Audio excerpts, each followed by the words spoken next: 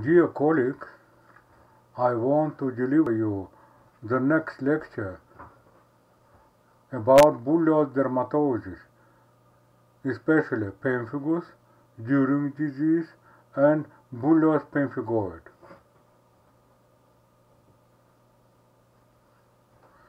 Determination: bullous dermatoses, a heterogeneous group of disease of the skin and mucous membranes accompanied by the appearance of blisters.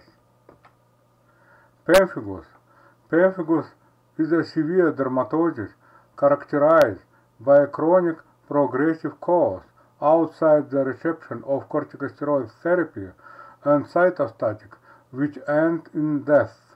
The incidence rate is from 0.06 0.08 to 1.6 per 100,000 population per year. In the structure of skin disease range from 1 to 1.5%, affect mainly women aged from 30 to 60 years.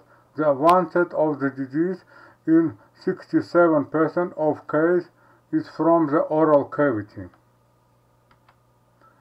Pemphigus, the clinical classification. We know the follow form of pemphigus: pemphigus vulgaris, vulgar pemphigus, pemphigus erythematosus, or seborrheic pemphigus, Sener-Usher syndrome, Neumann's vegetative pemphigus, pemphigus vegetans, leaf-shaped pemphigus, pemphigus foliaceus, pemphigus brasiliensis or Brazil pemphigus, pemphigus herpetiformis.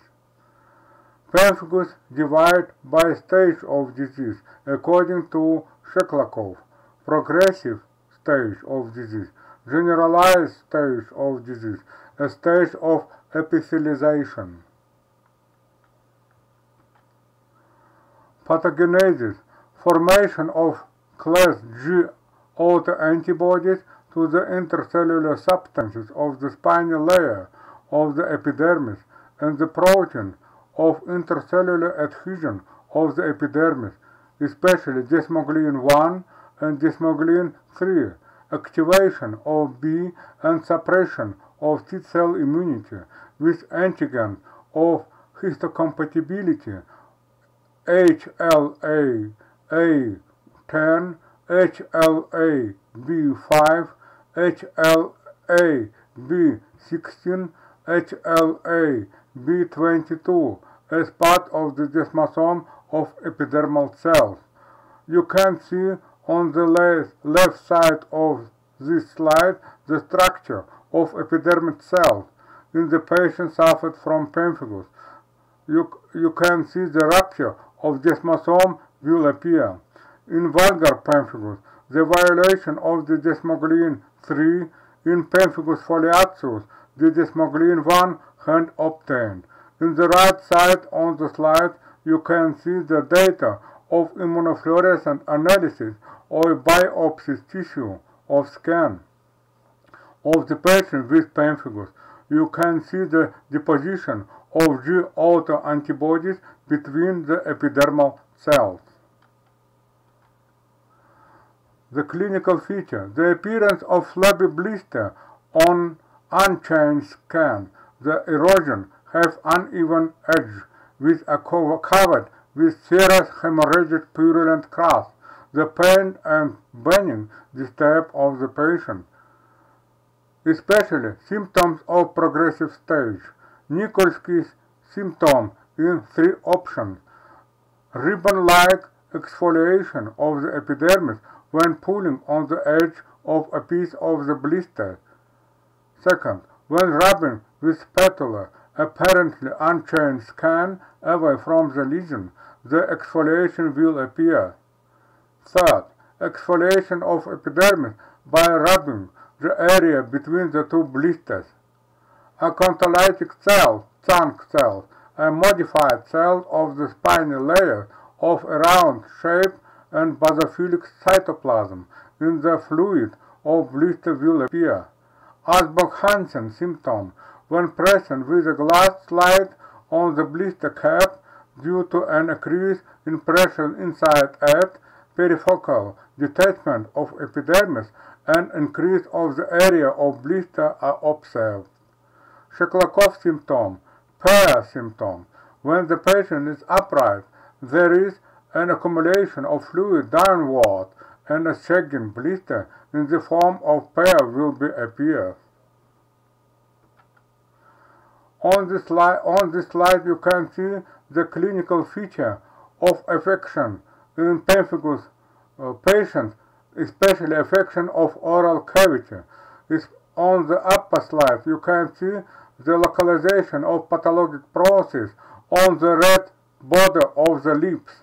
In the bottom of the slide you can see the localization of erosion on the hard palate of the mucous membrane of oral cavity. On this slide you can see the multiple erosion that localized on the skin surface of the woman patient. The burning and pain disturb of the patient. On the bottom of the slide you can see formation of blisters. The fluid of the blister localized in the bottom of the blister. It is a typical sign of Sheklakov's symptoms. Neumann's vegetative pemphigus, described by Neumann. Age of patient range from 20 to 40 years. Localization in natural folds, the formation of erosion with papillary growth, multiple pustules with pressure on the crust, pass with an unpleasant odor is released.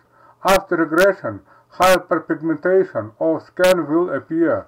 Nikolsky, Asbach-Hansen, and Sheklakov symptoms are positive. Pemphigus vegetant. On this slide you can see the typical localization of pathologic process in the patient suffers from pemphigus vegetant, especially on the bottom of the slide you can see that localization of erosion in the retroauricular area. The localization of pathologic process on the red border of the lips. The localization of pathologic process under the mammary glands. Pemphigus erythematosus, described by Sinir and Asher. Localization in seborrheic areas of the skin, head, face, chest, back. Erythematous foci covered with fatty crust appear. The course is long with remission. Nikolsky, Asbach-Hansen symptoms are positive. Pemphigus foliaceus, described by French scientist Cazenave. The appearance on erythematous background of flabby blisters with incomplete evolution, covered with lamellar crust, resembling flaky dough, layering of yellow-green crust, under which pus is secreted. Nikolsky is sharply positive. The blisters are located under stratum corneum. Pemphigus brasiliensis, endemic dermatoses, Amazon coast, Brazil. Country. Persons of all ages are affected. Clinical type of pemphigus foliaceus. Localization of blister on the face and chest. Vegetation are formed in natural folds. On the palms and soles, keratoderma are formed. Pathology of nails, onychorexis, joint contractures are obtained. The localization of blister are intraepidermal position. Pemphigus herpetiformis. Pemphigus herpetiformis is a cutaneous condition, a clinical variant of pemphigus that combines the clinical feature of dermatitis herpetiformis with the immunopathologic feature of pemphigus. Diagnosis: cytological smear, an imprint on a acantholytic cell, chunk cell. Take smear print with the help of sterilized pupils wrapper bent from erosion. The preparation is stained according to Romanovsky-Gimze. In the blister cavity, cells of the spiny layer of rounded shape with basophilic cytoplasm will obtain. For differential diagnostic, erythema multiforme, Snedden-Wilkinson subcorneal pustulosis, Darier's keratosis will carry out. Histological, intraepidermal blisters localization, direct immunofluorescent, glow of the prickly layer of the epidermis due to the position of G immunoglobulin and 3 complement, enzyme link immunosorbent assay, and immunoblocking reaction used in the diagnosis of pemphigus. Chunk test. It was introduced by Arnold Chunk. This is a simple technique to analyze vesical bullous disease. The base of unroofed blister is gently scraped. The material obtained is gently smeared onto the clean glass slide, allowed to air dry and stained with Romanovsky-Gimze. Chunk cell is a rounded keratinocyte with hypertrophic or dysmorphic nucleus, absent nucleoli. Increased nuclear to cytoplasmic ratio due to the loss of normal intercellular cohesion and abundant eosinophilic to basophilic cytoplasm. The staining is more intensely basophilic near the cell membrane mounting edge because of cytoplasmic condensation at the periphery, resulting in a perinuclear halo. On this slide you can see typical localization in the smear, the chunk cells.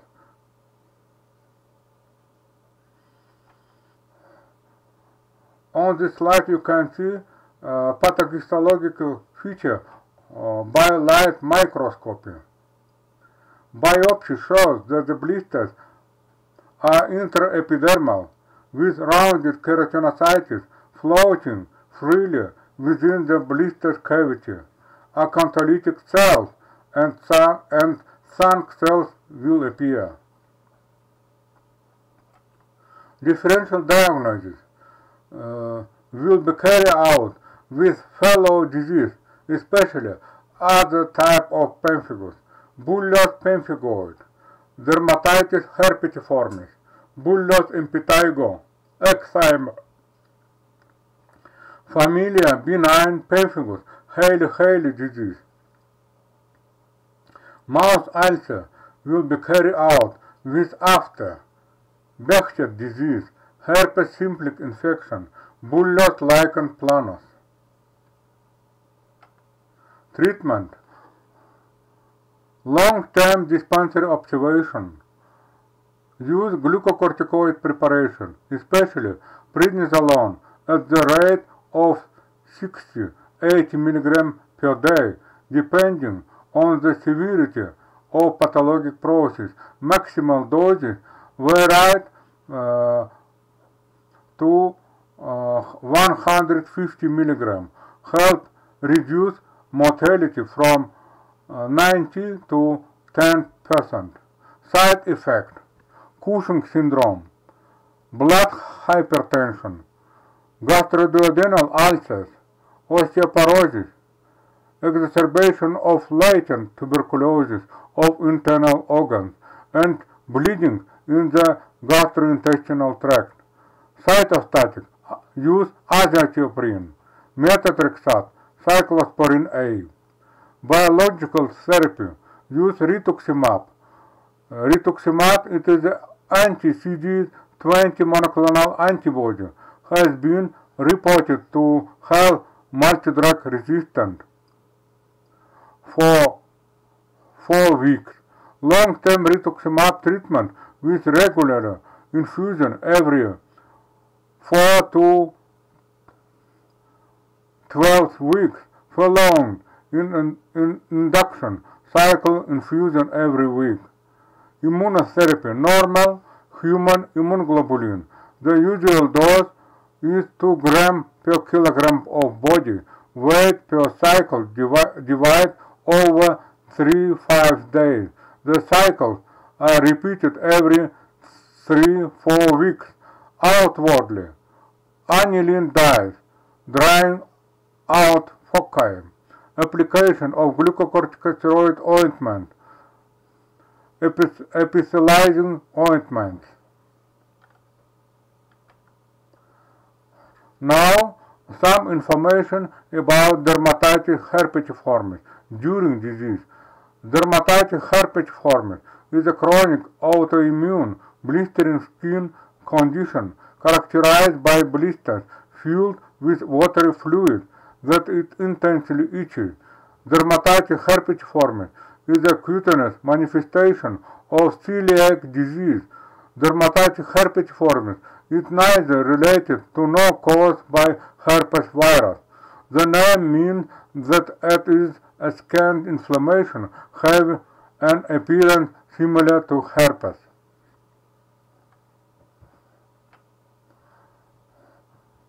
Clinical feature of dermatitis herpetiformis: intensely itchy, chronic papullovesicular eruption distributed symmetrically on the extensor surface will appear.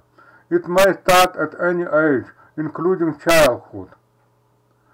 Scan biopsy. If a bulla can be biopsied before it is scratched away, the histology will be that of subepidermal blisters with dermapapillary collection of eosinophil.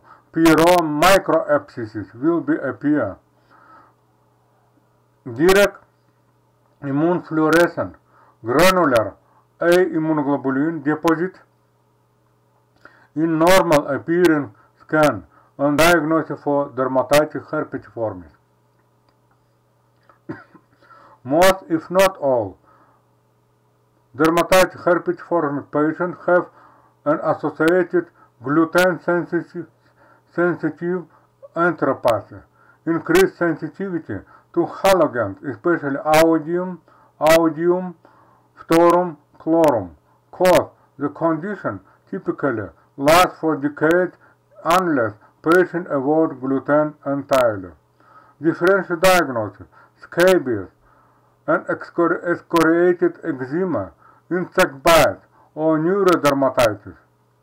The rest respond rapidly to dapsone therapy. Gluten-free diet works very slowly. Combine the two at the start and slowly reduce the dapsone.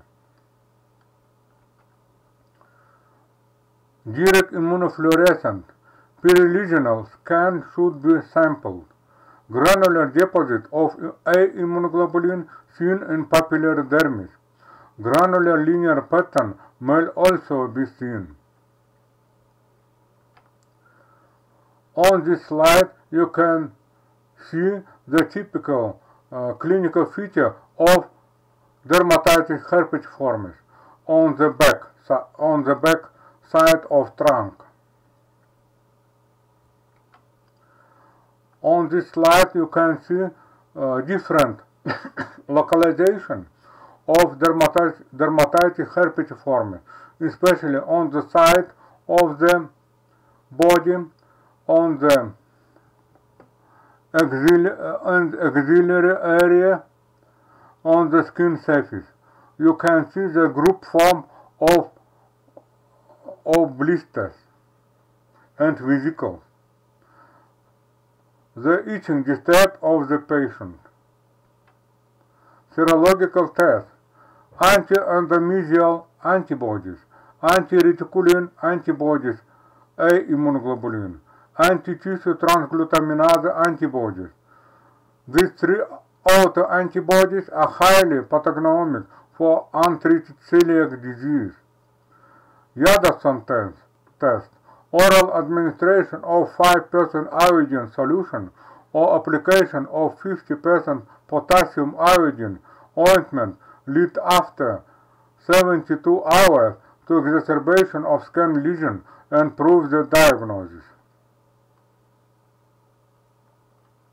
Differential diagnosis will be carried out with fellow disease, especially bullous erythema multiforme, transient acantholytic disorders, papillary urticaria, scabies, neurotic excoriation, atopic dermatitis and neurodermatitis, bullous pemphigoid and pemphigus, pemphigoid gestationis, and linear A immunoglobulin disease. Management. In the treatment, use dapsone. The doses of preparation range from 100 and 200 mg per day. You can see the side effect of treatment, especially appearance of hemolysis and metglobinemia will be appear.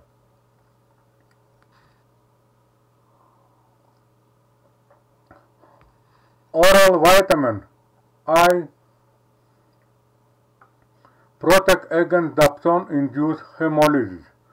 Sulfasalazine 0.5 gram 3 times a day increase to 2 grams per day when sensitivity to dapsone.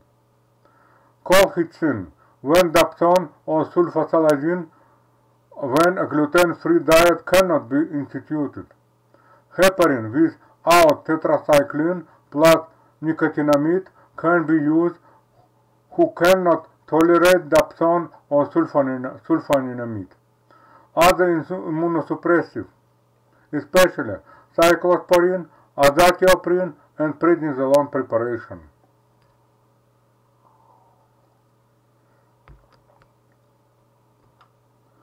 Preventive measures. Gluten-free diet mandates strict avoidance of wheat, rye, barley. Reduce the doses of dapsone in 70–100% of following a strict dietary regimen. After 8 months, even stop at in 40–70% after about 2–5 years. If dietary restrictions are discontinued, the rash returns after an average of 3 months. Suggestions that the restriction should be continued lifelong. On this slide, you can see the clinical feature A immunoglobulin linear dermatoses of childhood that resemble and one type of dermatitis herpetiformis. Chronic bullous disease of childhood. Chronic blistering disease, which occur in children, usually start before the age of 5 years. Small and large blisters appear predominantly on the lower trunk, genital area, and thighs. May also affect the scalp and around the mouth. New blisters form around healing old blisters, forming a cluster of jewels. Cause is chronic, and spontaneous remission usually occur after an average of 3–4 years. A immunoglobulin autoantibodies bind to the basal membrane protein, such as ladinin and laminin in linear form. Secular clusters of large blisters like the type seen in pemphigoid. It involves the perioral areas, lower trunk, inner thighs, and genitalia. Blistering may spread all over of the skin surface. Investigation. Scan biopsy will show subepidermal splits. Direct immunofluorescence reveal A immunoglobulin along the basal membrane of the epidermis in a linear pattern. Treatment. Oral dapsone range from 50 to 200 mg daily. Sulfonamides and immunosuppressant will be used in the treatment. Erythromycin is successfully used in the treatment of above-mentioned disease. Now, some information about bullous pemphigoid. It is an autoimmune blistering disorder. Antibodies bind to normal skin at the basal membrane zone. It is more common than pemphigus, mainly affects the elderly. Mucosal involvement is rare. Pathogenesis. There is linear deposition of G immunoglobulin and complement against protein at the derma-epidermal junction. The immunoglobulin G antibodies bind in two main antigens, most commonly to BP230 and less often BP180, found in the hemidesmosome and in the lamina lucida. Complement then activated, starting as a inflammatory cascade. Eosinophils often participate in the process, causing the epidermis to separate from the dermis. Clinical feature. Pemphigoid is a chronic, usually itchy, blistering disease, mainly affecting the elderly. Early stage of the disorder is characterized by pruritus. Blisters may be centered on erythematous and articulate base. Light-tinted blisters found anywhere on the skin. The flexure are often affected inner aspect of the thigh, flexure surface of forearm, axilla, groin, and lower abdomen. The mucous membrane usually are not involved. The Nikolsky test is negative. On this slide you can see typical clinical feature of bullous pemphigoid in the axillary area of the elderly man. You can see the group form of large blisters with fluid. On this slide you can see also clinical feature of bullous pemphigoid, the itchy and burning type of the patient. Investigation. Scan biopsy show a deeper blister than in pemphigus, owing to subepidermal split through the basal membrane. On direct immunofluorescence, perilesional scan show linear band of G immunoglobulin and 3 complement along basal membrane zone. Indirect immunofluorescence show G immunoglobulin antibodies that react with the basal membrane zone in most patients. Hematology, eosinophilia will be appear, but not always. On this slide you can see the pathogistologic feature of bullous pemphigoid. You can see the formation, subepidermal position of blisters. Nikolsky sign is negative. Acantholytic cells are absent. On this slide you can see direct immunofluorescence investigation. You can see the typical localization of G immunoglobulin between the epidermis and derma, resemble of linear shape. Differential diagnosis will be carried out with the epidermolysis bullosa, bullous lupus erythematosus, dermatitis herpetiformis, bullous erythema multiforme. Treatment. In acute phase, prednisolone varied from 40 to 60 mg daily is usually needed to control the eruption. Immunosuppressive agent may also be required. Doses should be reduced as soon as possible to low maintenance taken on alternate days until treatment is stopped. In very mild case and for local recurrences, topical glucocorticoid or topical tacrolimus therapy may be beneficial. Tetracycline and nicotinamide has been reported to be effective in some cases. Treatment can often be withdrawn after 2-3 years. On this slide, you can see the table, especially devoted to differential diagnosis between pemphigus and pemphigoid. In pemphigus, usually affects the middle age. In pemphigoid, elderly patient suffered from acute and non-itching painful. In pemphigoid, chronic cough and itch disturb of the patient. Pathologic process in pemphigus seen on the trunk, flexus, and scalp. In pemphigoid, pathologic process localized usually in flexural areas. Mouth blister is common. Mouth blister is rare. Nature of blister is superficial and flexed.